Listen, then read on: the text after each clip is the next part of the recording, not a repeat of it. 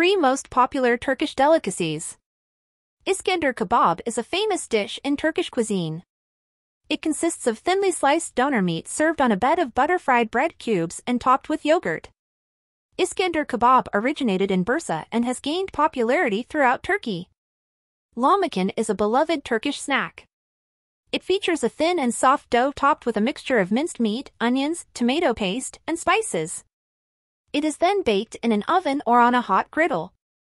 Lahmacun strikes a perfect balance with its thin and crispy crust and is typically served with garlic yogurt, lettuce, and lemon slices.